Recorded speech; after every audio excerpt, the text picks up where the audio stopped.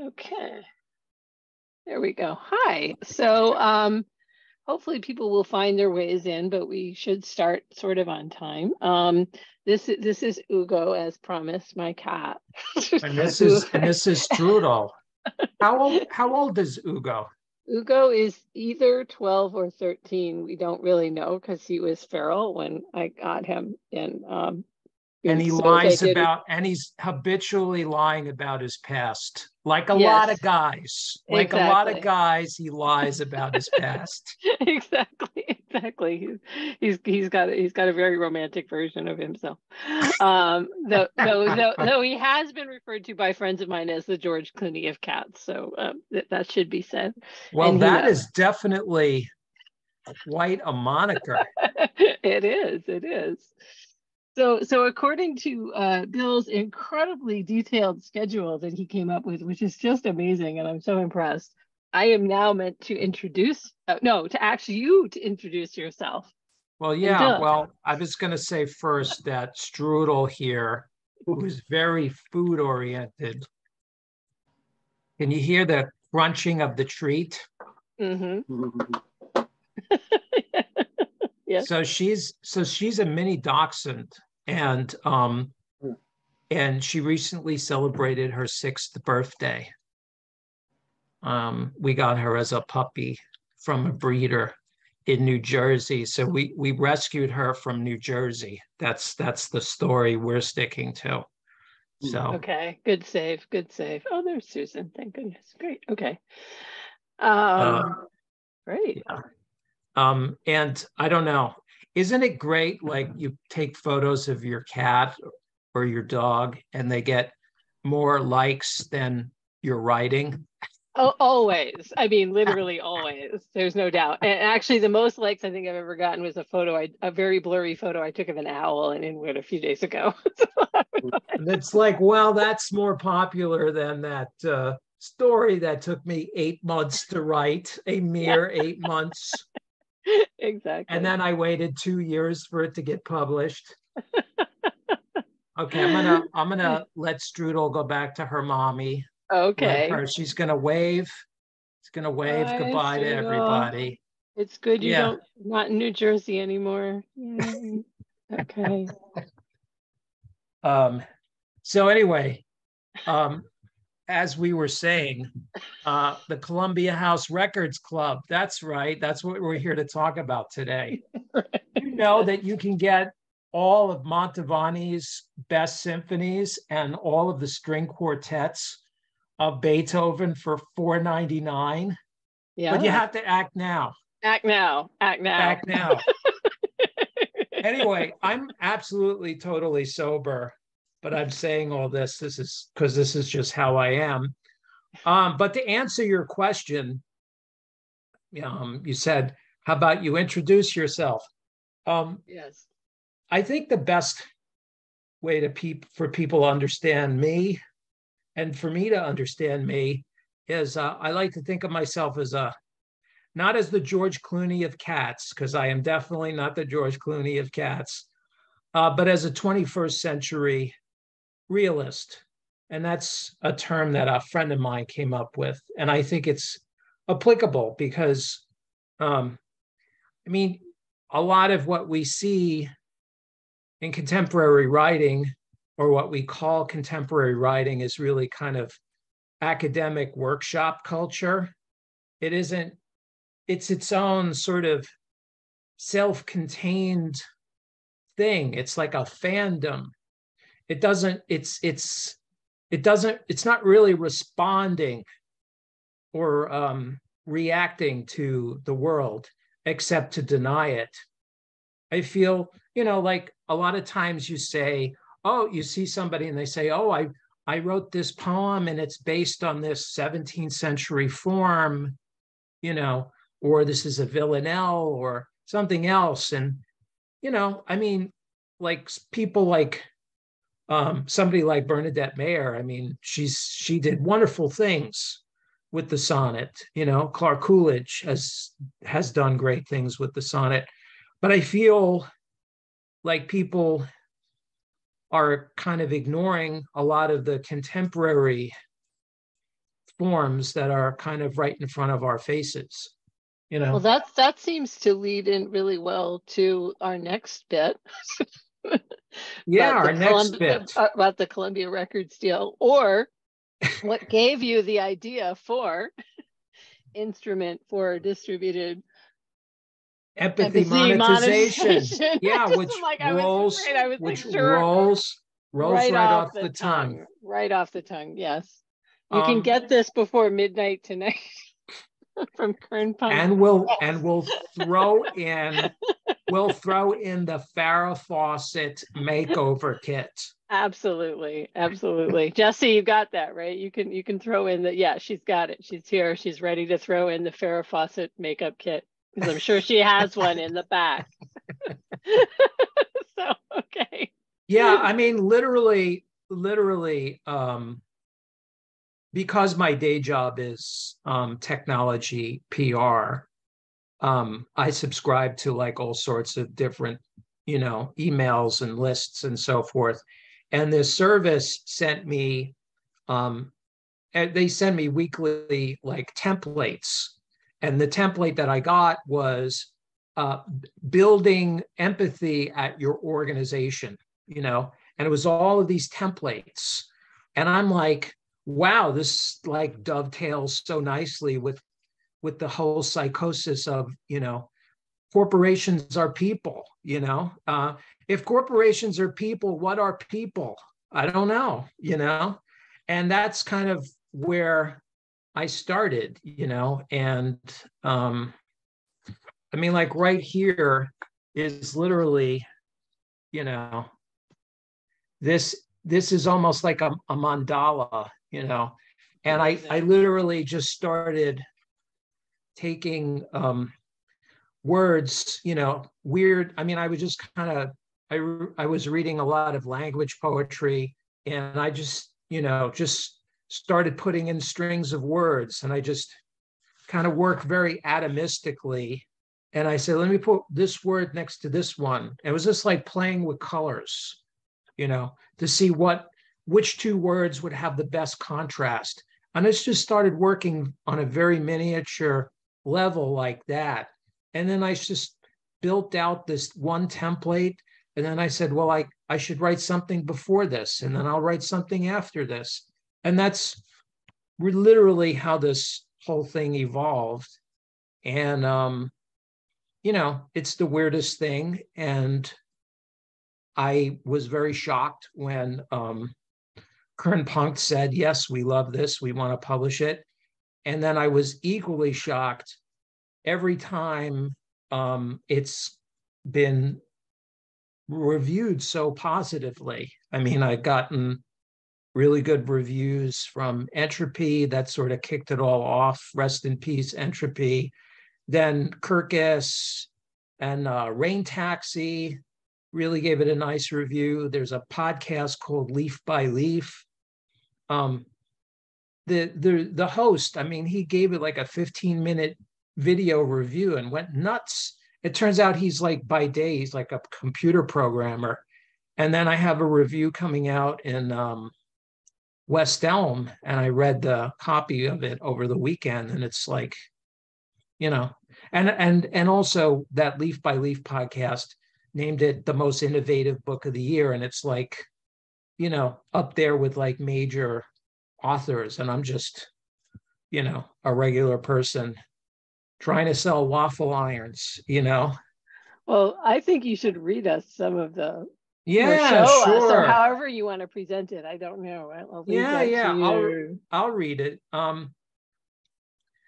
And for those who are playing along at home, on the home game, the home version of Password, I'm just going to start at page 1 and just kind of work my way through it. The other thing I'll say is a lot of the language here is kind of repurposed. That's right. A lot of the language here is repurposed from Google patents. So it's all like that image that you're holding up right there, Julia. That's a Google patent for a sleep apnea machine. but it looks like this very Orwellian thing. So I use the language from these patents because the corporations sort of reveal their true evil purposes in these patents. And also the language is very interesting. Anyway, enough of that bullshit. I'm going to talk. I'm just going to read this shit now.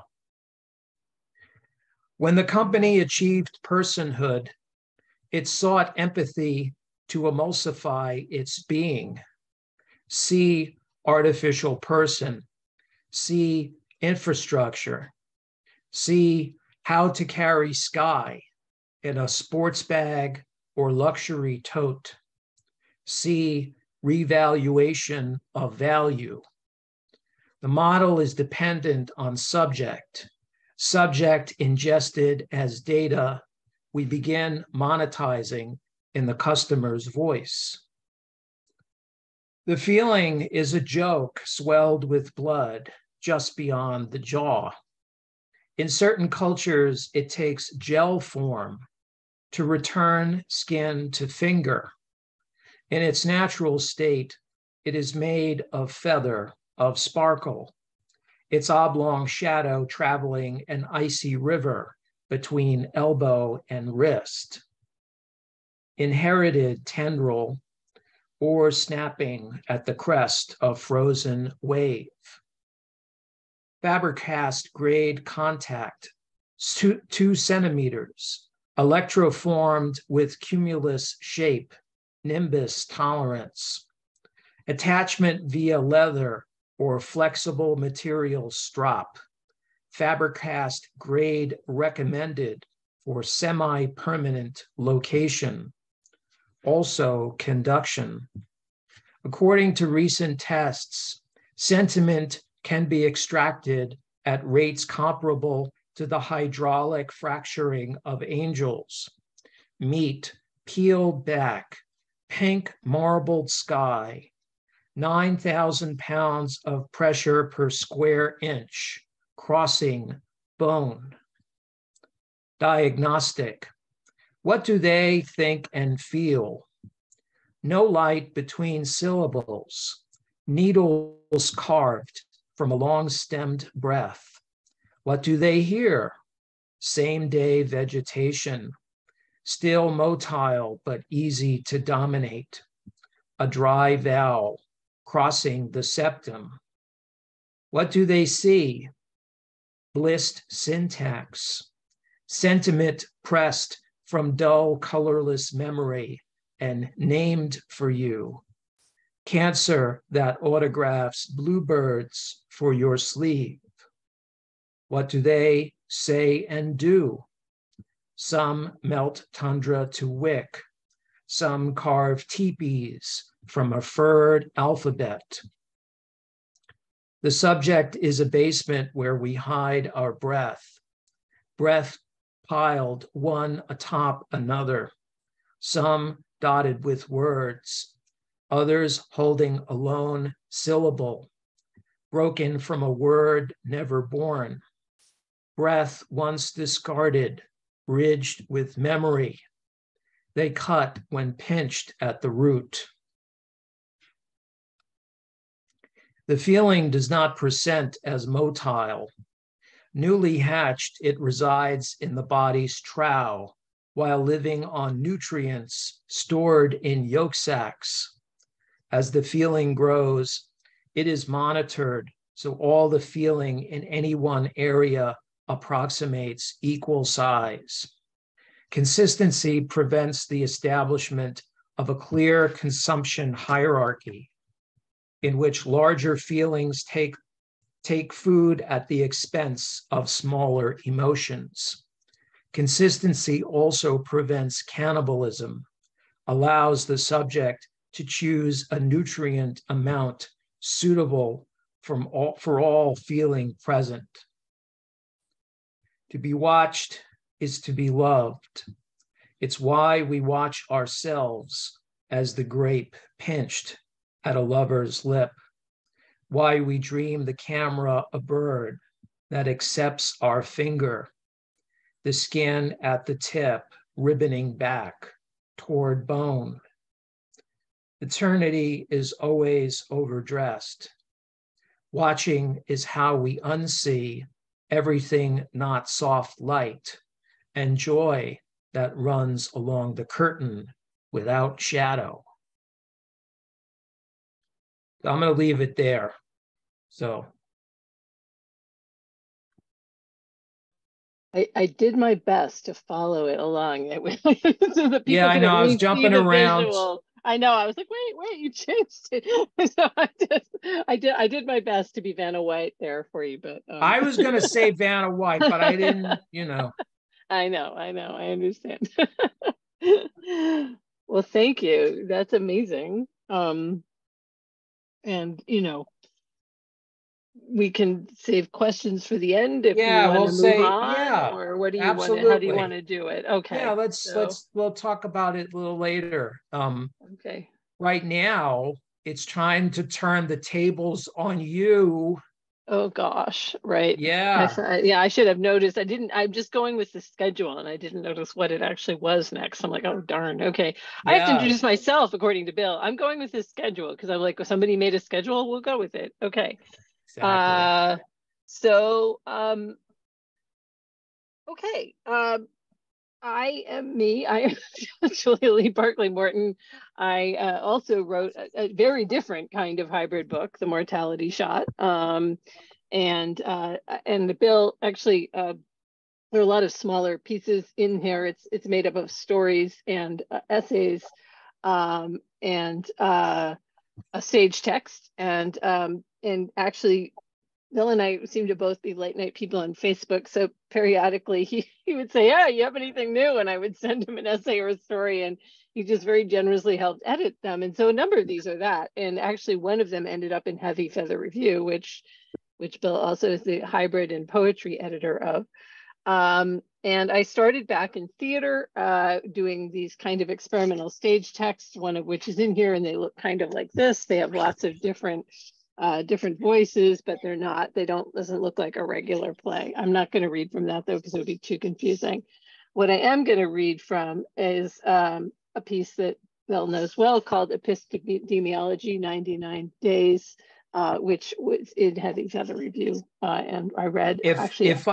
If I may interrupt you Yes, for a second, you may.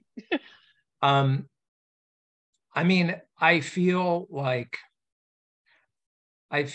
the pieces that are in the book are they're also a hybrid text, and I feel like they arrive at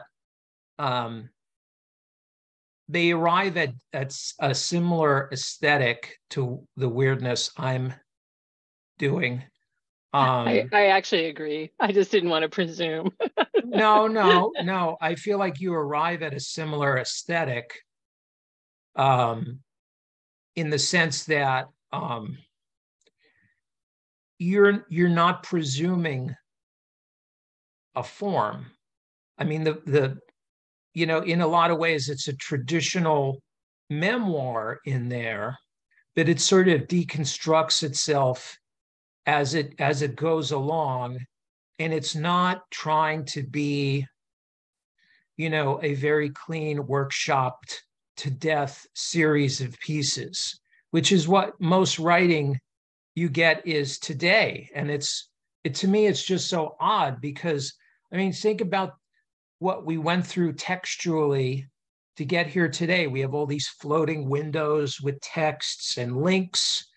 And then, you buy most books, and it's like, wow, it's like modernism never happened. We're just kind of continuing right on from Dickens. It's like TV in print form.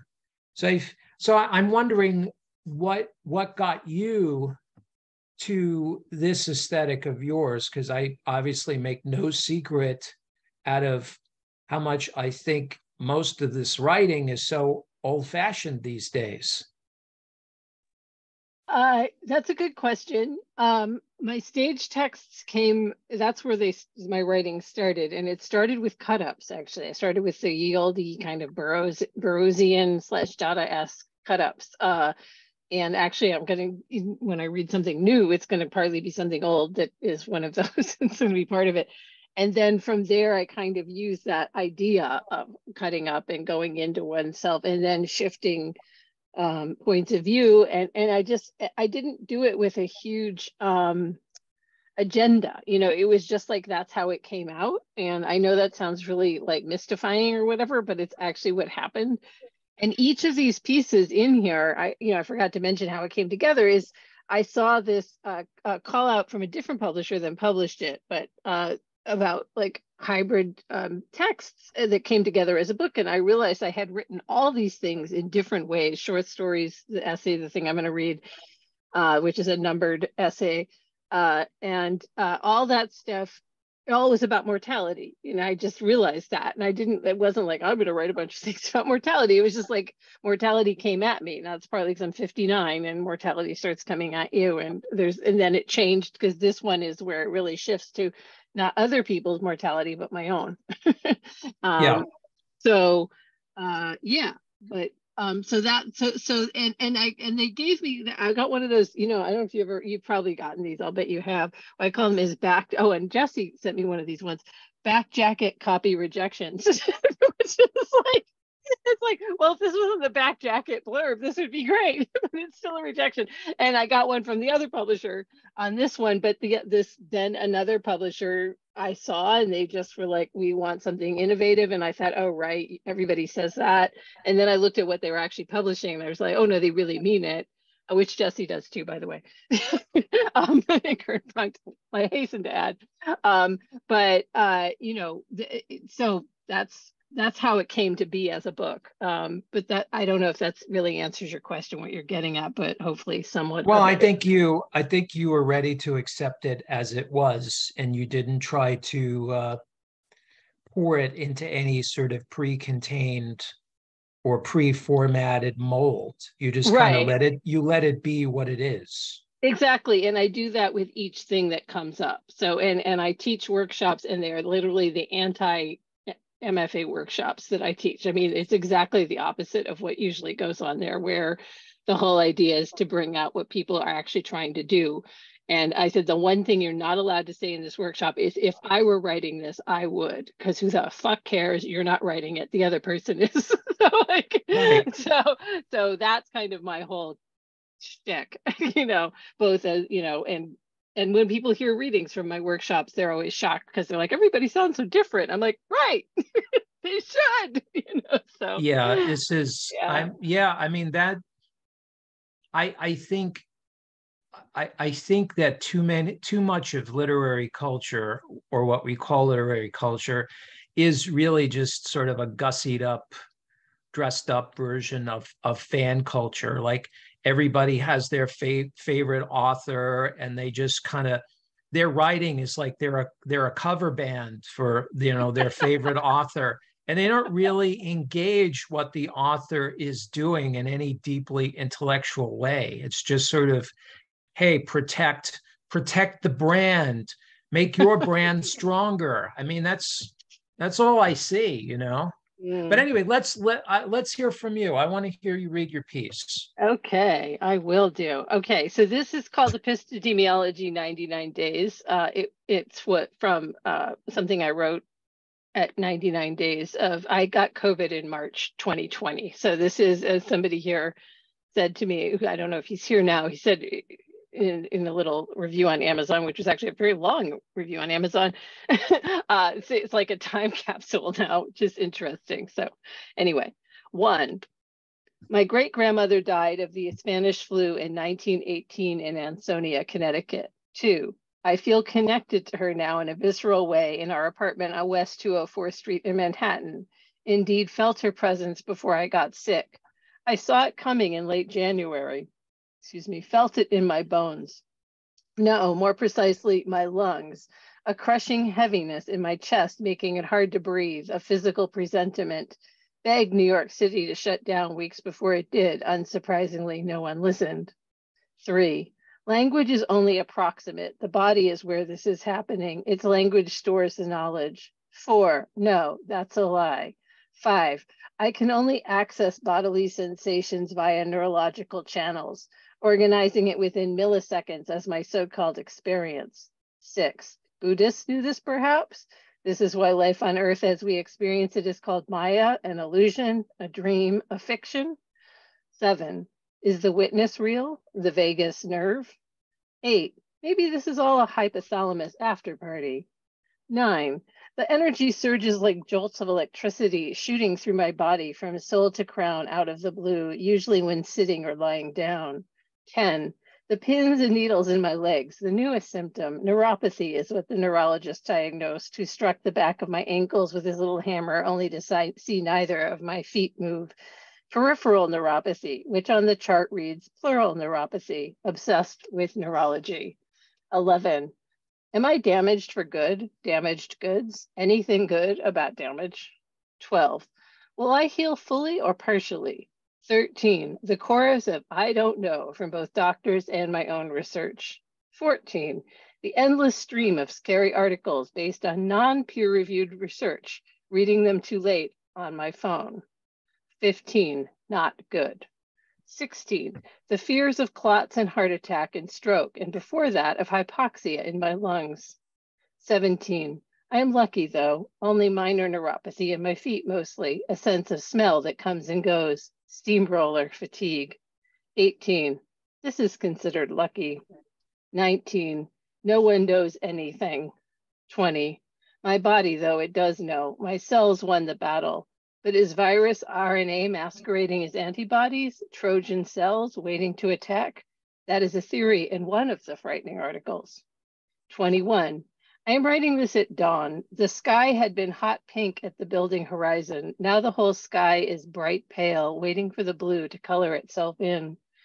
22, I could not sleep and decided to get up to write this. 23, did I mention the burning of the esophagus, that which mimics a sensation of heart attack, radiating out like mushroom cloud in the chest, making you sit upright to ask, is it gastritis, my lungs pleura in embers, my heart on fire? Checking the pulse oximeter for heart and oxygen readings, playing doctor at 3 a.m. 24, the sleepless nights, afraid that if I fall asleep, I might not wake up. What if I'm wrong? 25, the nights of having to access somehow that deep, still place, vagus nerve, God, mind, witness, to ask it to ER or not to ER. 26, I do not go to the ER. Imagine the scene. Imagine the looks of the doc seeing a middle-aged woman and thinking, panic attack, oh, she has nerves.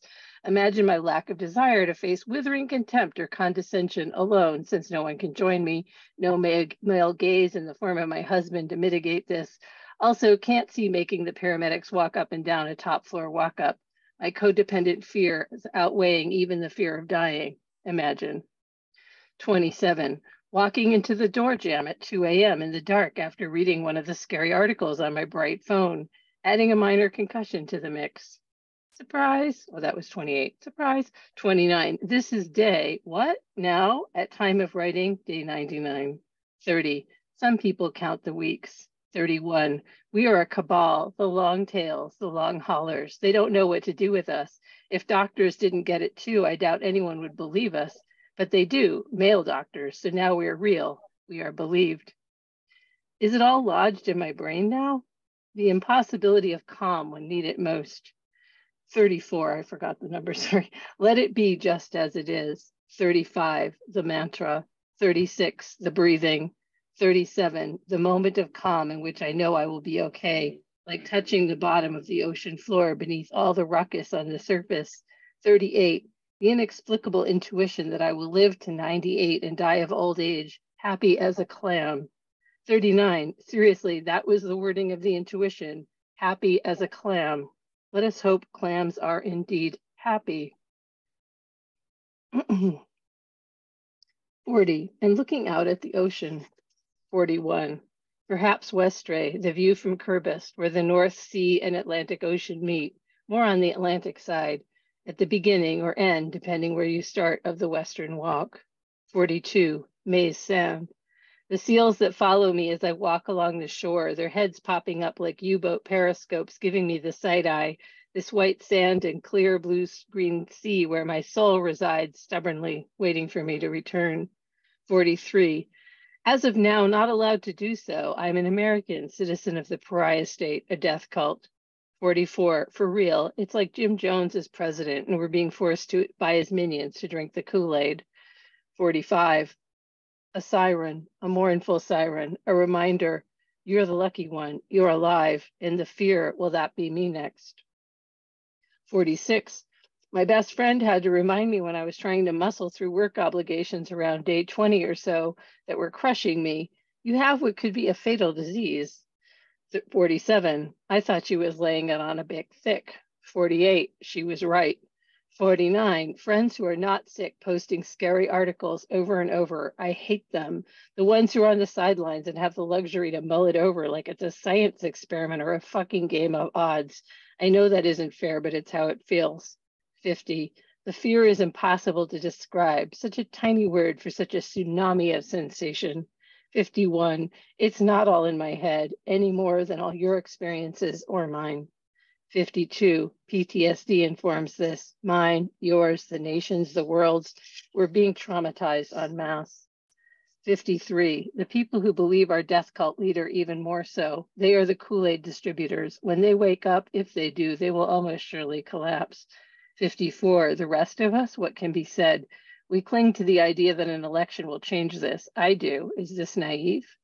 55. Nothing is normal. And now we're banned from Europe, the United States of COVIDiots who can't wear masks to save one another because freedom. 56. Finally, our eternal adolescence is ending with consequences. Will we learn? How many more people will have to die? 57. To have this is to have the body politic woven into one's own cells. 58. The political is personal, to reverse the old feminist saw. 59. I knew it was anyway, but now my body is backing me up. 60. Sometimes I blame myself for my fear of it, as if that brought it to me, a tortured reading of Artaud's notion of who did and did not succumb to the plague. He said those who were not afraid were spared. Well, we now know that formulation, as seductive as it appears, is flawed. 61. Did my husband and I get it from the guy who installed our new Wi-Fi the week before the shutdown? 62. Maybe. He didn't know either. We did not wear masks or gloves. I wiped everything down after he left. It was all about surfaces. At the time, we were told masks did not matter. Now we know they do. 63. Vietnam knew. They have 0 deaths. Life, as it turns out, is not cheap in Southeast Asia, as General Westmoreland claimed in 1974. No, it's cheap here in the land of the big PX, where there appears to be a fire sale on the vulnerable. 64. This is so much less clever than I had hoped. Instead, all you're getting is the raw footage. 65. I'm writing this naked, literally, sitting on my meditation chair in front of a gated window that opens out to a fire escape, the street 5 stories below, quiet at dawn. 66. My cat Ugo's butt and tail and hind legs are visible. He follows me around the apartment at night when I pace, then half hides behind the study divider, visible and not. 67. When I sleep, he curls up at my feet, and sometimes, the nights I've been most afraid, he sleeps next to my head, his purring so loud in my ear, emanating from his chest, the pulsing of his heart and lungs, a reminder of a calmer pulse. 68. I'm so tired now. 69. But if I try to sleep, I'll turn and turn and turn like a rotisserie chicken trying to get comfortable. 70. I will obsess over the prickly feeling that comes and goes in my legs and bottom of my feet. 71. Sometimes I stare at my veins. Are they larger today, more pronounced? 72. It's scary to even say I'm getting better. 73. What if it hears me and comes back? 74. This shit makes you superstitious. 75. On some days I have actually said, get behind me, Satan. 76. And I am not religious.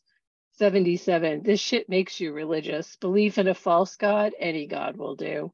78. But I do believe in something, but hesitate to name it lest it diminish to human scale. 79. So the writing always feels false. If I believe naming diminishes, what the fuck am I doing? 80. Ugo's hind legs are up in the air now, his tail splayed forward. 81. When I was a child, I wrote numbers from one to as long as I kept writing. I don't know when I stopped, just numbers, 1, 2, 3, 4. You get the idea. 82. I forgot to tell the diagnostician about the dolphins. 83. Did I mention? My brain is now, in fact, being examined. 84, which is, of course, what every fourth grade teacher tells her unruly students needs to happen. 85. I thought when I was around 13 or 14 that I could learn to communicate with dolphins. I read John C. Lilly. I knew it was possible and therefore save the world because they are so much smarter than us. 86. This was a common theme. 87. Always trying to save the motherfucking world. 88. As if it ever wanted to be saved, or even if it does, why on earth would it be me that could do that? 89. No, that logic never stops me. 90. Before the dolphins, age 11 to 12, I was an evangelical Baptist who was going to save the world by saving your soul. I knocked on doors, witnessing.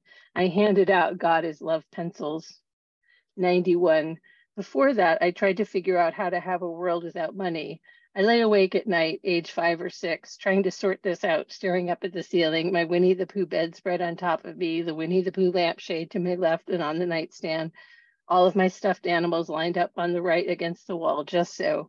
I tried, too, to imagine what the French looked like in chains, something my first grade teacher had told us, no doubt. This was 1969 in rural Maine. 92, after the dolphins, it was theater and politics. 93, and now it's my body and many other bodies, millions of us, the ravaged site of this body politic where battles raged. Can it be of service? 94, I'll go to the post-COVID recovery center of Mount Sinai on what will be day 101. 95, can they help me? Can I help them? 96, can this body save the world, our bodies, ourselves? 97, mine, yours? 98, the rising sun rinses the sky pale bright, and now I'll try to sleep again. Sometimes this works. 99, recounting days like sheep, March 23rd to June 30th, 2020. Okay, so that probably took longer than I meant to, but thanks for listening, everybody. Yeah. So I feel like you do a better job of explaining everything that I was talking about just by reading. I feel like that, I mean, that's, to me, that's 21st century realism. And I feel like it's truer to the experience of a lot of people than some clever essay, that you might have read about your COVID diary, and the COVID diary that you wrote, while you were sequestered, in, I don't know, Vermont or, Tuscany or something. I feel like the fact that it's all mixed up, it feels like a news feed, it's and the thing is also is that it's you, but it's you wrapped around things that you found, or it's your speaker wrapped around a lot of things found on the internet. So it has that hybrid notion. It's a combination of lived experience plus whatever we Googled or whatever comes into our line of sight because of algorithms, so that the writing is kind of a collaboration between yourself and this, algorithm that knows a lot about you, and that's the writing. And I feel like that's the 21st century realism that I've been mentioning. What do you think? No, that's a really good point. I mean, I like how you said that, because I feel like that piece of writing definitely on my stage text, and all the best things I've written, I think, are very much in the present. And the present for me includes all the things going on. And is a really interesting theater artist. He's still alive, but he doesn't make stuff anymore, called Richard Foreman. And And he also had a whole theory when he was writing of letting interruptions occur. And then when he directed his stuff onto the stage, he did the same thing. And so for me, and what I like about what you did as well is it is that, like, here we are. Let's start with here we actually are, and look at that. And also you did something that Foreman, I remember his favorite thing. He's like, it's easy to make beauty out of the beautiful. How can you make beauty, in the gaps of what's not beautiful? And that's also a very interesting idea. And yet, I feel like also yours and mine, and one of the things you had wanted to talk about is being, as writers working outside of academia, and is I think we're just a little closer to the ground even than Foreman was when he was making his work. Because he was very open about, this was the one thing that made it okay, is he was open about having a trust fund. Most people have them and don't say anything. He actually had one and was open about it, so I gave him a lot of credit for that. But still, I mean, like, it's for a lot of people, it's all kind of cosplay, And yeah, no, I do know very well. Yes.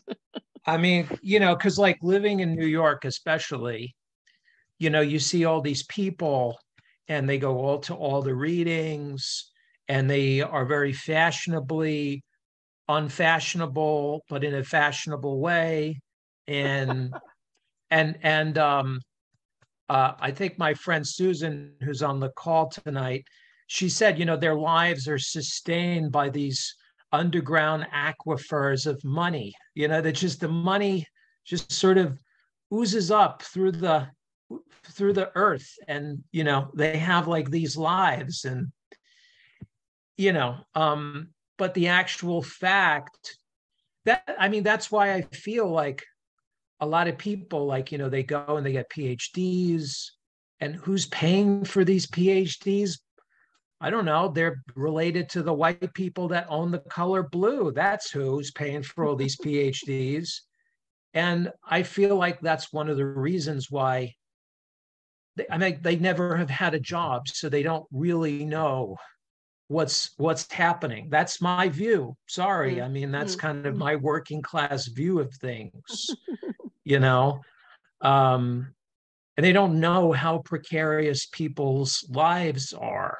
And I feel like more of the writing needs to lean into those moments. I mean, we're all just like one or two trips away to the hospital, away from like financial ruin, man. It's really, it's really awful, I'm like myself, I while you were really sick with COVID, I was not making any money, and, I started looking for work, and everybody says, oh, yeah, we're looking for diversity. Diversity doesn't include like older people, Oh, ageism is the last standing, we're not going to deal with it thing. Yeah, you got absolutely. You got it. You got it, sister. Yeah, I do. And I do know that. And you get the, you want to get hired, nobody wants you. And it's sort of like a presentiment of what's going to happen, to all of us eventually. Like, we're just, capitalism won't need us anymore, and that'll be it, But anyway, I'd like to read something new. Good. Yes. And then perfect timing. Yeah, and this is a little different from, it's a little different from the chapbook, and it's part of an ongoing series, the latest installment of which was up on Fence's website recently. But this opening bit was in the Laurel Review, the latest. It's in the latest issue of the Laurel Review. Okay. Anyway, I'm going to read a little bit. Won't be long.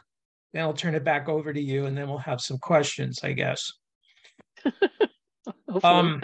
Yeah, hopefully. All right. So this is from just an ongoing essay hybrid thing.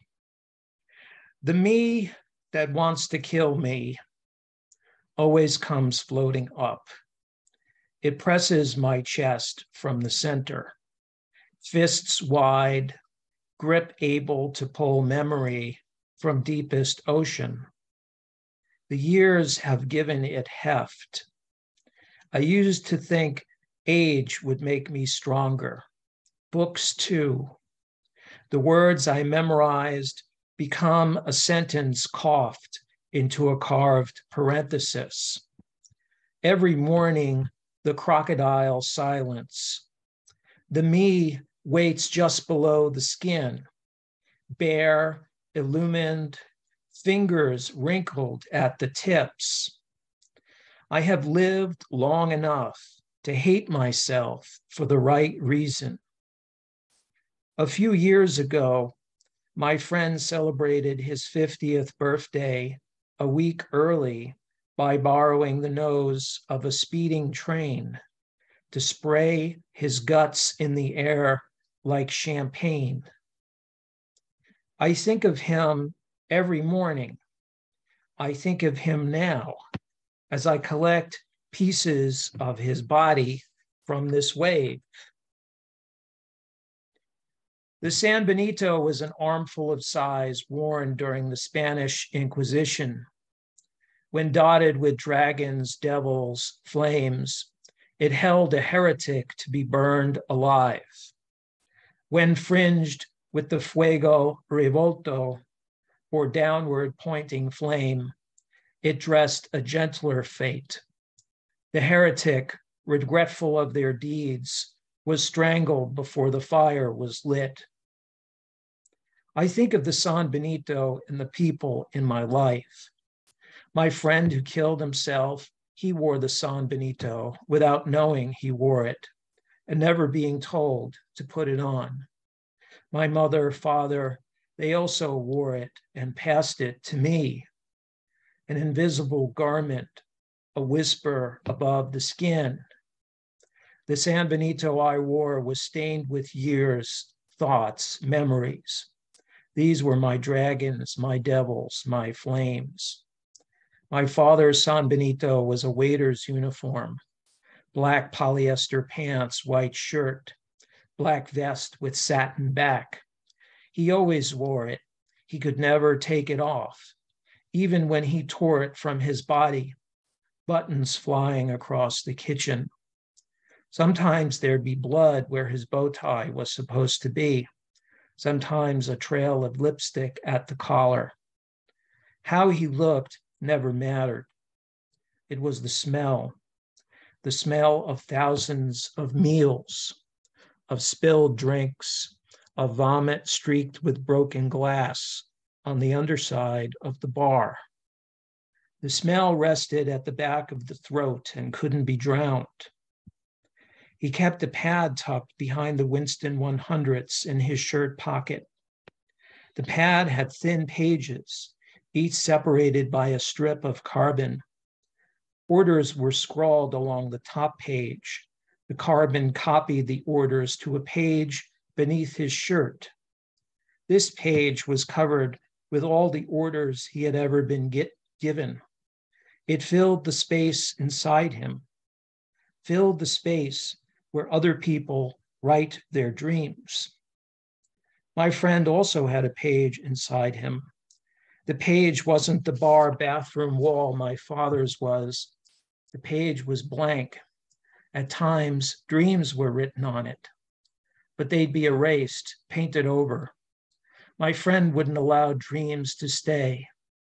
Every 8 months, every new job, he wrote new ones, always in bigger letters, slanting upward. 2 weeks before he died, he read from the page. This time, everything he wanted to rub away. I reminded him of the good on that page, his wife, young daughter, the house he bought with his successes. He didn't hear me. First in his family to go to college, he talked through, talked over, behind and above me. He talked as a person who wanted to relive each shame, line by line. Tonight, a shame that ripens in forgotten trees. I think of his daughter. She's old enough to wonder now and mistake the shame she feels as her own.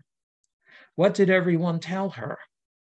People pretend to protect others. They protect themselves. No one wants to admit they are dying from the same disease. My mother peeled shame from the bottoms of her feet. It came off in long strips that narrowed at the toes. I thought my father fisted it into her. When she died, I realized she always had it. It looked out from her, laughed. It was the self below the self, waiting, watching. Her shame told her to have a life that left bruises around the eyes. That's really beautiful, Bill. And I can't just go to my thing right away. I just need to say something about it.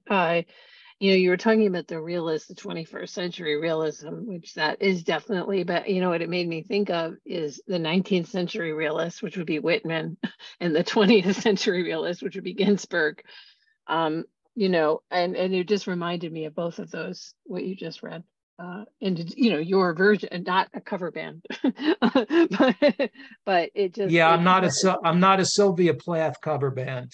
No, you're not. I didn't even mention her. But I was thinking more because of the cadences and that outward view that comes inward, like Whitman does. Whitman's the first poet that made me cry when I was 16. I read Whitman. It's the first time anything had gotten anywhere near me that was poetry. And Ginsberg is, when you think of the things he was writing about, the stuff right in his purview, I think it was very. So to me, that's a compliment. It's not that it's the same. It's just that I was thinking about what that means about realism in terms of where you're planted. Yeah. It's really interesting. So yeah. I mean, I think that if you, I think people root for you as an artist if they feel that you're taking a risk. I think, too many writers think that being a good writer is being a clever writer. And I think we need to get over our own cleverness. Oh, I couldn't agree more with that. I call it Fabergé egg writing. I think what you're talking is that's what I call that. It's like, oh, that's really beautiful and completely untouchable. And it's just sitting there and I can look at it and be like, wow, that's great. Yeah. Exactly. No, exactly. I feel like it's oh, thanks, Susan. I mean, I feel like people, if they hear like this messy stuff, whether it's the messy stuff I just read or the messy stuff that you read, they realize that that's a real person or what appears to be a real person doing something, and they're on your side, Yeah, I agree. I think that's true. Yeah, and I think that's true for people. I think when people who are used to seeing a certain thing read certain, like I've had a lot of responses from people, including potential agents and stuff on things like, this is great, this is amazing, I have no idea how to sell it. Like that's like, a lot of backjacket copy rejections with, and I don't know how to sell it. So it's quite a thing when you're actually doing something that's not already done. And I'm actually going to read something because you asked me to, so I'm going to do that quickly now. It's pretty short. I am working on a memoir, as you might have gathered from what I read before about my head being examined. I was recently diagnosed autistic at the age of 57. Surprise. And it's been I don't know if you can mute yourself, Bill, because I think I'm getting a little bit of feedback from you. Do you mind? There. Okay. I don't know if you, okay. So, yeah. So anyway, I'm working on a memoir. Don't think it's muted. For some reason, I can't mute you. I don't know why. And it's about looking at all the various aspects of my past and the way I was looking at them before. And And some of it goes all the way back to when I cut up words. So I'm just going to read it because I think honestly, my writing is better than my talking about my writing. And it's called Traumatism. Talk to me, don't talk to me. She knows she needs to tell you this story, but she does not want to tell you this story. There are some stories that are harder to tell than others, some that cost. Will you listen? Will you hold a container for her that is strong enough she knows she can come back? Maybe a rope she can hang on to, some body armor. She wanted to tell you the story about autism and trauma and yoga and art without describing certain things because it feels like trauma porn, like some kind of payment she has to make. I'm speaking about her in the third person to protect her in case that's not entirely obvious. Here she is 25 years ago, cutting up texts, knocking at the prison walls, listening out for a weak spot where it might give. I speak in language where I'm nothing, closely linked to the point of broken umbrellas. I'm in the death of autonomous lockup. I'm in the death of action, their theories positing how long I had been there infinitely, no movement, no thought to just fall down. The marriage of true tension has disappeared. Our heroine now sees that my hoping for it has given a framework. There are multitudes, each one myself. You can see her almost trapped inside the cocoon, signaling wanting out, not knowing how, so aware of the camouflage, the trap, the prison. She knows, you can hear it. She knows she has to fall. She knows the freeze. She knows what it is to be trapped. She knows when she has to play dead. She knows she cannot attack this trap directly. How does she know this? Well, it's in part because of a story she's tried to tell in so many ways and each time failed. The words direct seem too frightening to share, also inadequate. You're able to trick her into writing, into believing I existed, even if in a language where I'm nothing, closely linked to the point of view of umbrellas, broken umbrellas, where there are multitudes, each one myself. She thinks it's mostly about gender. She's not wrong, but it's also about trauma lodged in the body and undiagnosed autism and never being seen or heard and knowing it, but not knowing how to be seen or heard except through masks. And yes, Artaud said that masks allow truth to come out, and he may be right, but what about when the mask is purely defensive? I did trick her into believing I existed with writing. First cutting up pre-existing text, then more freeform. But until recently, I didn't even know who the I was.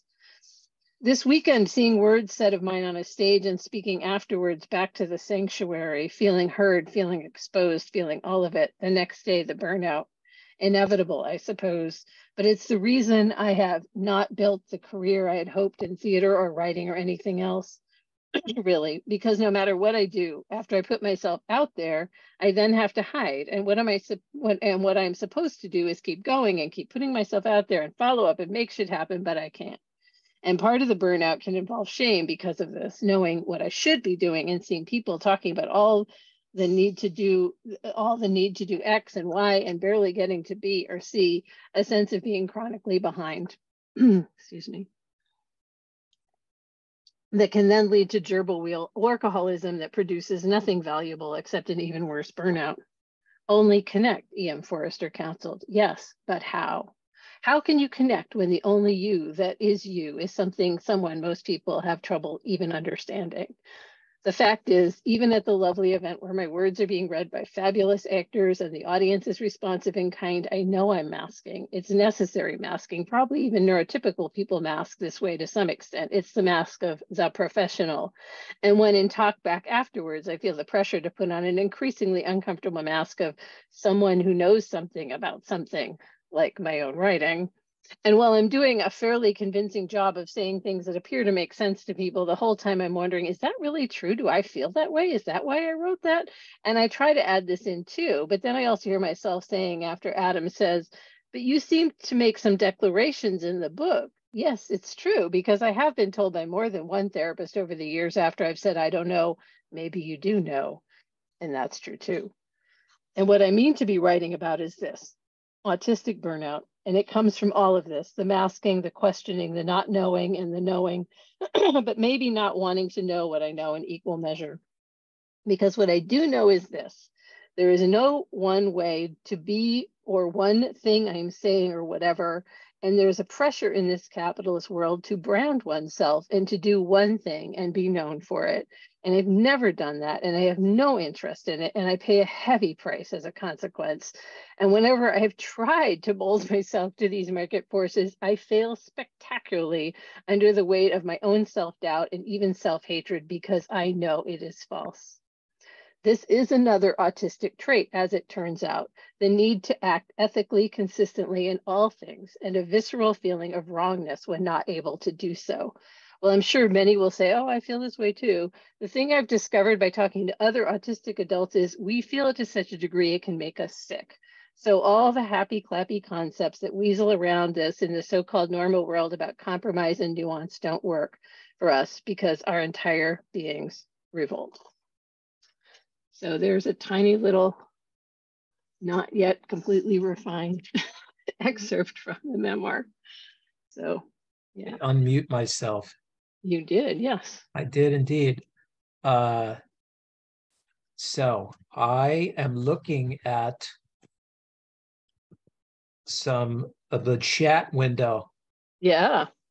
Oh, somebody asked me, Susan asked the first bit there. That was in the Laurel. That was in the Laurel review. I thought I had a copy. Yeah, the current issue of the Laurel, like resting on your laurels review. Do we have any other questions? Anything? Yeah. About anything, or Bill, for me, about text or anything. Oh, wait, hold on. I'm gonna change. Sorry, hold on. Make it so you can, okay, you should. So people can talk. Oh, you should be able to unmute yourself now. I've had it that way before. Okay, you should be able to unmute yourself. If you don't feel comfortable speaking out loud, you can always put a question in the chat. So go for it if anyone has any questions. No. Okay. Well, we can ask each other questions until someone else might have one. Well, I'll ask you, how far into this memoirish piece are you? I honestly don't know the answer to that question, hilariously, given what I just said. The reason I say that is I have many words written, but finding the voice for it and how I want to do it is turning out to be very tricky for a lot of reasons. And one of them is beginning to really understand the idea of masking and masked text and masked words. And I kind of realized that my stage texts are probably unmasked autistic texts more than my prose. But maybe I'm wrong, so I'm trying to kind of work all that out. And, it's hard to talk, it's hard to talk about directly because all the words are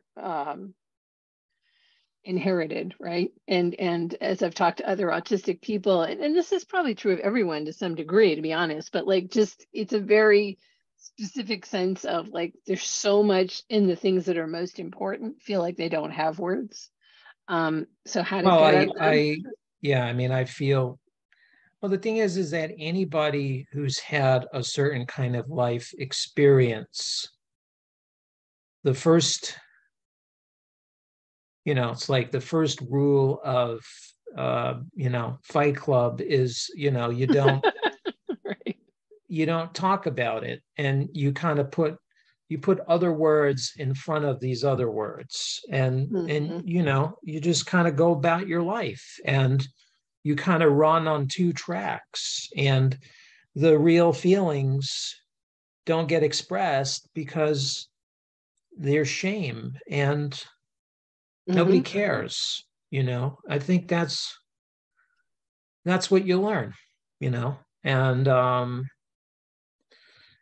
however you want to talk about it, but I feel like most of it is, you don't count. That's what it is. You don't count. Well, nobody cares. You you don't count. Yeah, and it's interesting though, because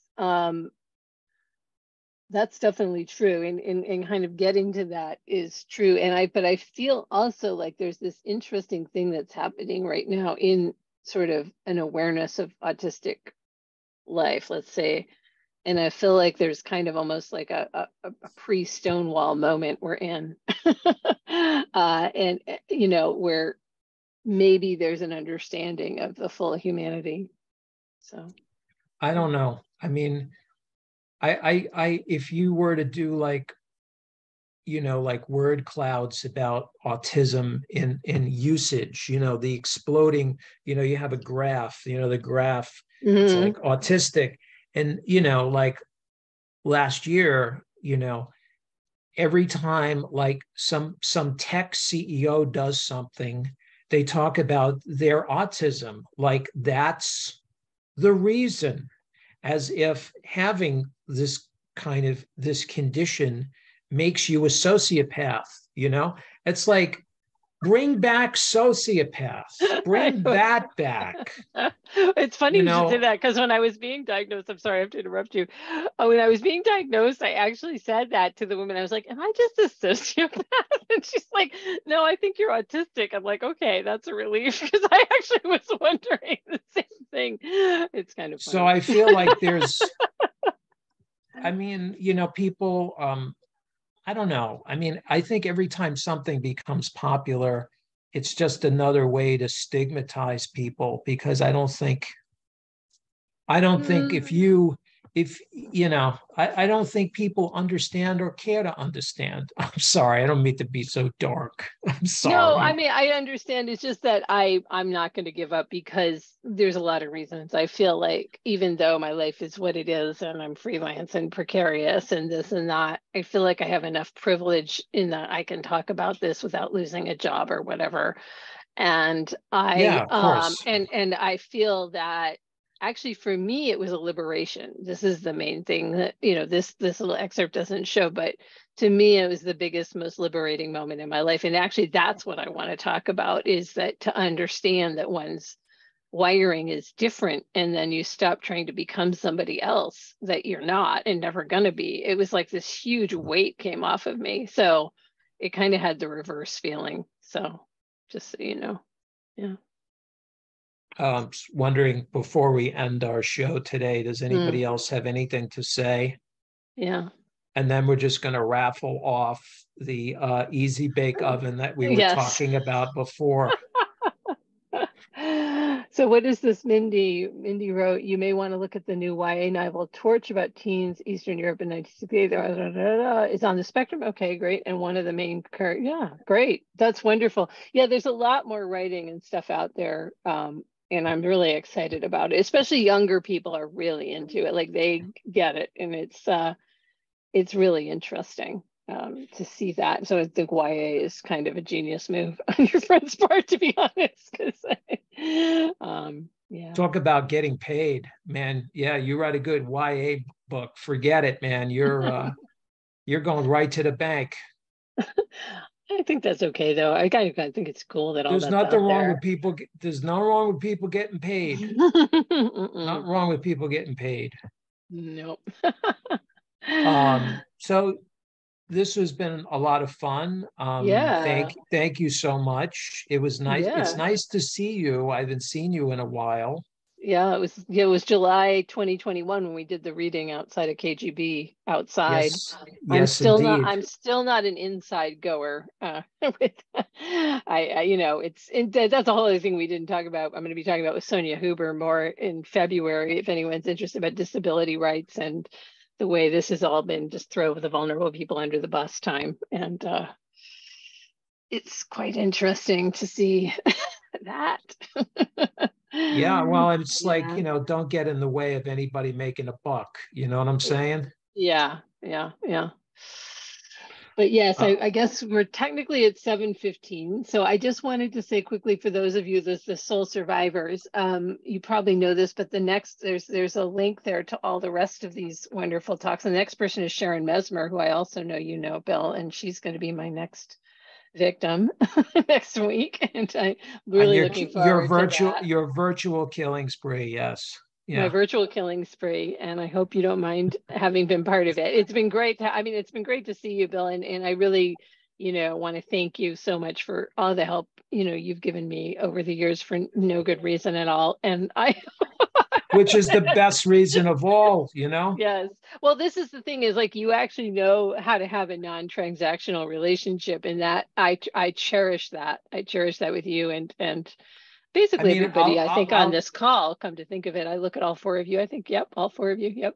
but So, I mean, I'll end with a little anecdote, and then I'll let everybody go back to their regularly scheduled days, yes. regularly scheduled day.